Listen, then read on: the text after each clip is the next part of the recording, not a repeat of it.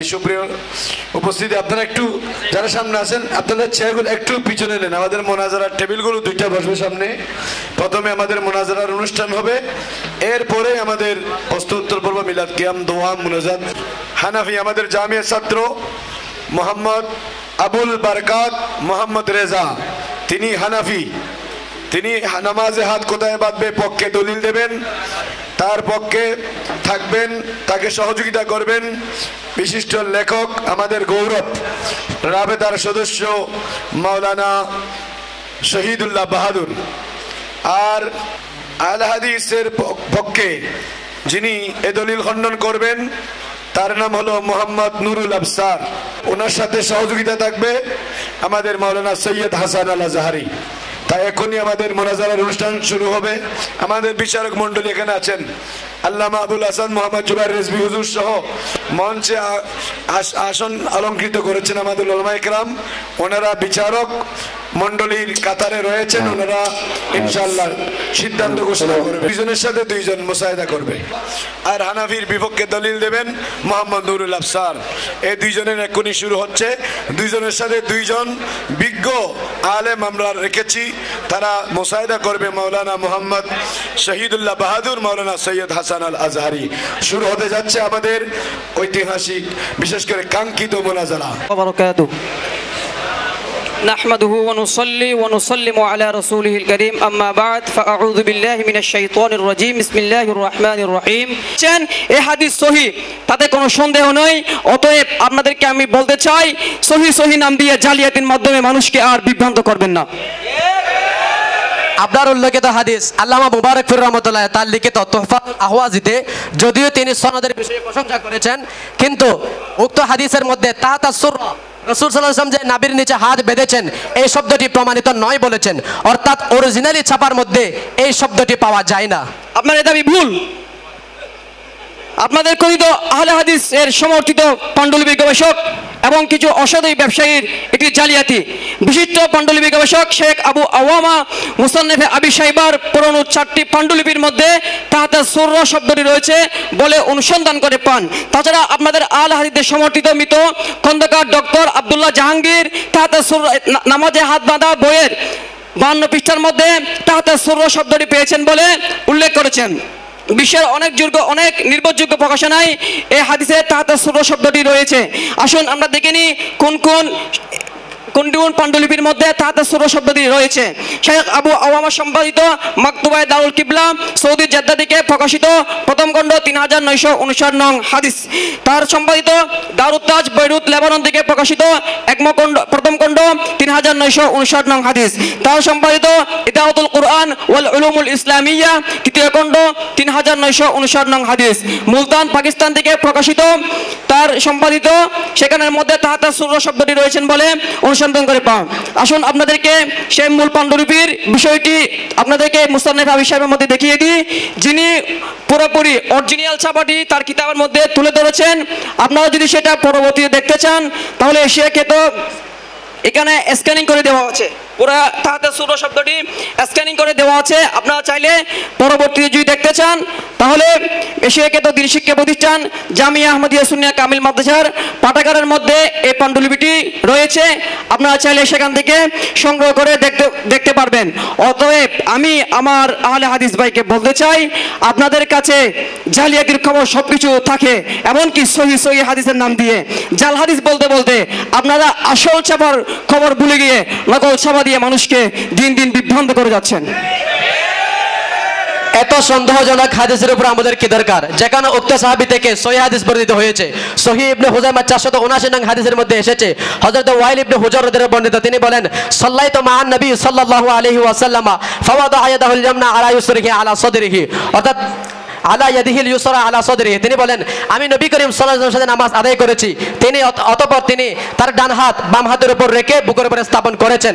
উক্ত হাদিস থেকে বোঝা যায় রাসূল পাক সাল্লাল্লাহু আলাইহি ওয়াসাল্লাম নিজেই তার ডান হাত বাম হাতের উপর রেখে বুকের উপরে স্থাপন করেছেন। তাহলে আমরা বুঝলাম এই হাদিস সহিহ এবং আমরা সহিহ হাদিসের পক্ষে আমল করি, এবং দ্বিতীয়ত এই হাদিসের পাণ্ডুলিপি নিয়ে কোনো সমস্যা নাই, সেজন্য আমাদেরকে বুকের উপর হাত বাঁধতে কোনো সমস্যা নেই। আপনার বক্তব্যের কয়েকটি জবাব আমার কাছে রয়েছে। প্রথমত, আপনি হাদিস শরীফের মধ্যে যে সদর শব্দটি উল্লেখ করেছেন, সদর শব্দ দ্বারা আরবি অভিধানে বক্ষ বুঝায় না। এই ব্যাপারে ডক্টর আল্লামা আনিস তার মুজামুল ওয়াসিত গ্রন্থে বলেছেন, সদর হলো মানুষের গলা থেকে পেটের উন্মুক্ত স্থান, এই পুরো স্থানকে সদর বা বক্ষ বলা হয়। তাছাড়া আমাদের হাদিসটি শরীফ বা সুস্পষ্ট। আর আপনি সদর শব্দকে সরাসরি বক্ষ বলে আপনি জাহিলিয়তের মধ্যে ডুবে রয়েছেন। আর আমি ইতিপূর্বে আমাদের পাণ্ডুলিপি যে সহি, তাতে কোনো সন্দেহ নাই, এটি প্রমাণ করেছি। দ্বিতীয়ত, আপনার উল্লেখিত হাদিসের সনদ নিয়ে সমস্যা রয়েছে। আপনাদের আহলে হাদিসদের সমর্থিত ইমাম ইবনুল কাইয়্যিম জাওজিয়া ইলামুল মুওয়াক্কিনের মধ্যে বলেছেন, ওয়ালাম ইয়াকুল আলা সাদরিহি গায়রু মুআম্মিন বিল ইসমাঈল। আপনার উক্ত হাদিসের আলা সাদরিহি এই শব্দটি মুআম্মিল ইবনে ইসমাঈল নামক জৈনক রাবীর নিজস্ব বৃদ্ধি এবং সুফিয়ান সাউরি রহমতুল্লাহ আলাইহি এবং তার শাগির্দগণ হাদিস বর্ণনার ক্ষেত্রে আলা সাদরিহি শব্দটি উল্লেখ করেননি। অতএব বোঝা গেল আলা সাদরিহি হাদিসের অংশ নয়, মুআম্মিল বিন ইসমাঈল তার নিজস্ব বৃদ্ধি। ইমামুল হাদিস ইমাম বুখারী রহমতুল্লাহ আলাইহি বলেন, ইমাম যাহাবী রহমতুল্লাহ আলাইহি বিষয়টি উল্লেখ করেছেন, কালাল বুখারী মুনকিরুল হাদিস, অর্থাৎ ইমাম বুখারী রহমতুল্লাহ আলাইহি বলেছেন তাই সে আমাদের নিকট আপত্তিকর রাবী, অর্থাৎ মুহাম্মদ বিন ইসমাঈল ইমাম বুখারী রহমতুল্লাহ আলাইহির নিকট আপত্তিকর রাবী।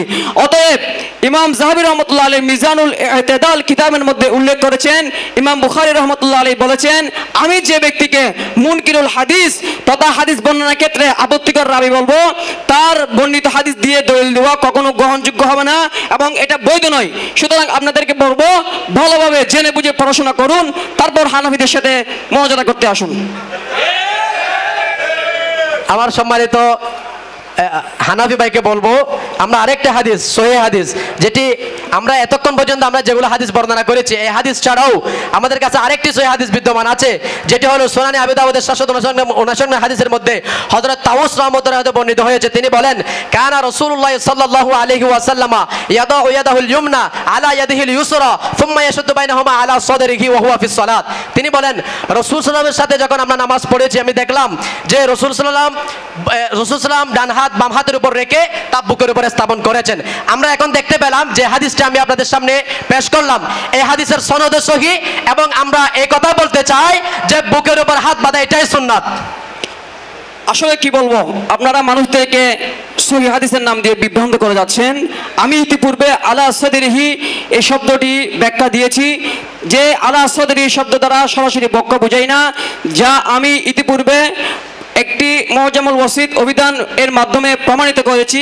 দ্বিতীয়ত, আপনার এই হাদিসটি সহিহ বলার দাবি ভ্রান্ত, কেননা এই হাদিসের সনদ নিয়ে ইমামগণ কঠোর সমালোচনা করেছেন। এই হাদিস প্রথমত মুরসাল। আপনাদের আহলে হাদিসদের অন্যতম ইমাম নাসিরউদ্দিন আলবানী বলেছেন মুরসাল হাদিস জয়ীফের অন্তর্ভুক্ত। সুতরাং আপনাদের এই দ্বিমুখী মুনাফিকি আচরণ থেকে মানুষ বিভ্রান্ত হওয়া ছাড়া আর কোনো উপায় নেই। অপরদিকে এই হাদিসের অন্যতম রাবী সুলাইমান ইবনে মুসা নিয়ে ইমামগণ কঠোর সমালোচনা করেছেন। ইমাম মিজি তার তাহজিবুল কামালে বলেছেন, তার তাহজিবুল কামালে উল্লেখ করেন, ইমাম বুখারী রাহমাতুল্লাহ বলেন, ওয়াকাল আল বুখারী ইনদাহু মানাকির ওয়াকাল আন-নাসাই লাইসা বিল কওয়ি ফিল হাদিস। অর্থাৎ ইমাম বুখারী রাহমাতুল্লাহ বলেন সে আমাদের নিকট মুনকির তথা আপত্তিকর রাবী। ইমাম নাসাই রাহমাতুল্লাহ বলেছেন সে হাদিস বর্ণনা করার ক্ষেত্রে মজবুত কিংবা শক্ত রাবী নয়। এমনটি ইমাম ইবনে হাজার আসকালানী রাহমাতুল্লাহ আলাইহি তাহজিবুত তাহজিবের মধ্যে উক্ত রিওয়ায়াতটি বর্ণনা করেছেন। চাই এই হাদিস অত্যন্ত এবং দুর্বল, এই হাদিস দলিল দেওয়ার উপযোগী নয়। চাই আপনি যতই চাওয়াবাজি করুন না কেন, এটা হাদিস সহিহ হওয়ার কোনো সুযোগ নেই। তাহলে আপনি কি বলতে চাচ্ছেন যে আমরা এতক্ষণ পর্যন্ত আপনাদেরকে যে দলিলগুলো পেশ করেছি সেগুলোর ক্ষেত্রে আমল করা যাবে না? এখন আমার প্রশ্ন হলো, তাহলে কি আপনারা বলতে চাচ্ছেন বুকের উপর হাত বাঁধার ব্যাপারে কোনো সহিহ হাদিস বিদ্যমান নেই? আর আমাদের যারা বড় বড় শায়খগণ আছেন, আহলে হাদিসের শায়খগণ, তারা কি সহিহ জয়ীফ এগুলো সম্পর্কে তাদের ধারণা নেই? এটি আমার কথা নয়। এই ব্যাপারে আপনাকে আরেকটি বিষয় বলতে চাই। শায়খ সৈয়দ ইবন সাবেক রহমতুল্লাহ আলাইহি বলেছেন, লাম ইয়াসবুত হাদিসুন সহিহ, অর্থাৎ বুকের উপর হাত বাঁধা নিয়ে দৃঢ় কোনো সহিহ হাদিস নেই। এই ব্যাপারে আপনাদের আহলে হাদিসদের একজন ইমাম শাওকানি নাইলুল আওতারের 2য় খণ্ড 219 নম্বর পৃষ্ঠার মধ্যে এই বিষয়টি স্বীকার করেছেন।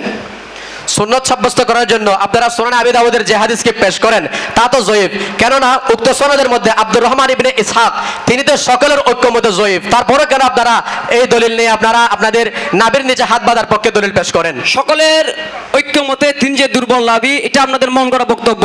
তার একটি হাদিস ইমাম তিরমিজি রহমতুল্লাহ আলাইহি তার তিরমিজি শরীফের 441 নম্বর হাদিসের মধ্যে 741 নম্বর হাদিসের মধ্যে হাসান বলে উল্লেখ করেছেন। অতএব আমরা বলতে পারি এই সনদটিও হাসান পর্যায়ের। তাছাড়া ইমাম ইবনে হিব্বান রহমতুল্লাহ আলাইহি তাকে সিকা বা বিশ্বস্ত রাবী বলে ঘোষণা দিয়েছেন। নাবির নিচে হাত বাঁধার ব্যাপারে আপনি হযরতে আলী রাদিয়াল্লাহু তাআলা আনহুর যে হাদিসটি পেশ করেছেন সেই হাদিসটি জয়ীফ।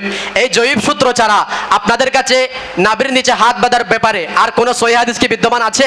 আপনার এই কথা ভুল।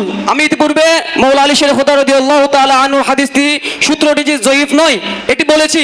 আসলে কি বলবো, আপনারা মানুষকে বিভ্রান্ত করার মধ্যে এমনভাবে নিবেদিত হয়ে গিয়েছেন যে মানুষকে সহিহ বলার বিষয়টা আপনাদের ধারণার মধ্যে আসে না। মাওলা আলীর সূত্রটি সহিহ, দুর্বল নয়, এই ব্যাপারে আমি ইতিপূর্বে বর্ণনা করেছি। তাছাড়া আরেকটি সূত্র রয়েছে তা আপনার জানা নেই, এতে আমার কোনো কিছু করার নেই, এটা আপনাদের মূর্খতা।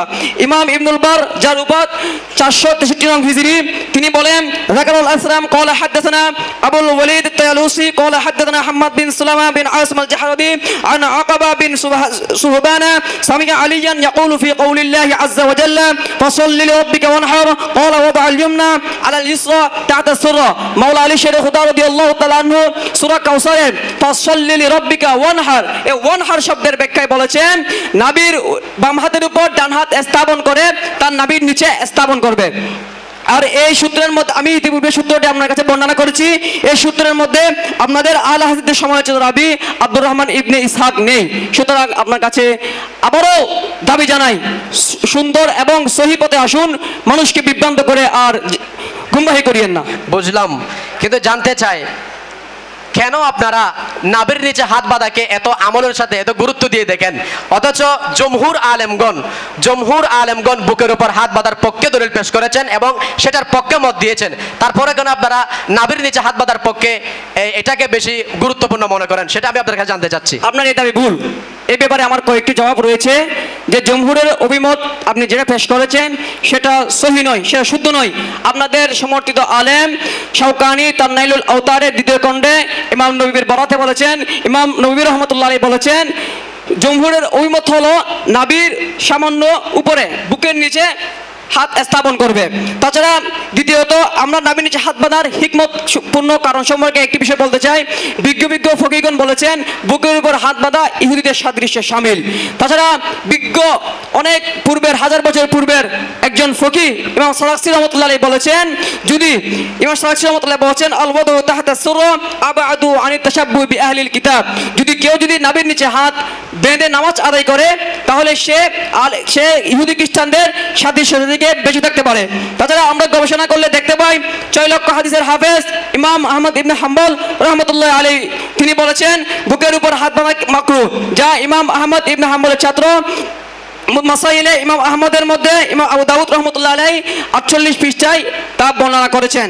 তাছাড়া ইমাম আহমদ ইবনে হাম্বল রহমতুল্লাহ থেকে ইমাম ইবনুল জাওজি রহমতুল্লাহ আলাইহি আরেকটি riwayat বর্ণনা করেছেন, সেটা হলো ওয়ান আহমদ তাহতা সুরতি ওয়া আনহু তাকবীরি ওয়া মা যাহাবনা ইলাইহি আলয়াকু বিল খুশু, অর্থাৎ নামাজের মধ্যে নাবির নিচে হাত স্থাপন করবে, কারণ সালামের বিনয় ও বিনম্রতার মধ্যে নামাজের বিনয় এবং নম্রতার মধ্যে নাবির নিচে হাত বাড়া এটা সুন্দর এবং শ্রেয়।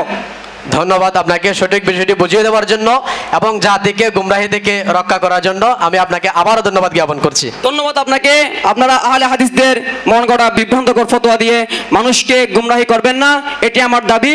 সঠিক এবং শুদ্ধ পথে আসুন এবং মাযহাব অনুসরণের মাধ্যমে দুনিয়া আখিরাতের কল্যাণ অর্জন হোক, এটাই আমার দাবি। আসসালামু আলাইকুম ওয়া রাহমাতুল্লাহ। আমিন। ওয়া আলাইকুম আসসালাম ওয়া রাহমাতুল্লাহি ওয়া বারাকাতুহু। মারহাবা মারহাবা মারহাবা।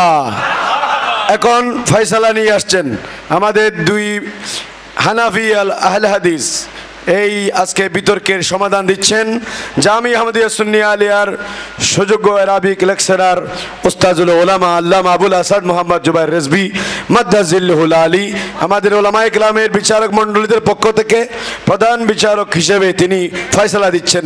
এখন আমি প্রত্যেকের দৃষ্টি আকর্ষণ করছি এতক্ষণ পর্যন্ত আপনারা প্রত্যক্ষ করেছেন হানাফি পক্ষ এবং আহলে হাদিস পক্ষের তর্ক বিতর্ক, যুক্তি ইত্যাদি আপনারা প্রত্যক্ষ করেছেন। তো আমাকে এখানে বিচারক মণ্ডলীর প্রদান করা হলেও আমি আপনাদের মধ্যে আমাদের হানাফি পক্ষের যে বক্তা তার বক্তব্যের মধ্যে আমি আপনারা যে সব কিছু বুঝতে পেরেছেন এটাই অনুধাবন করেছি।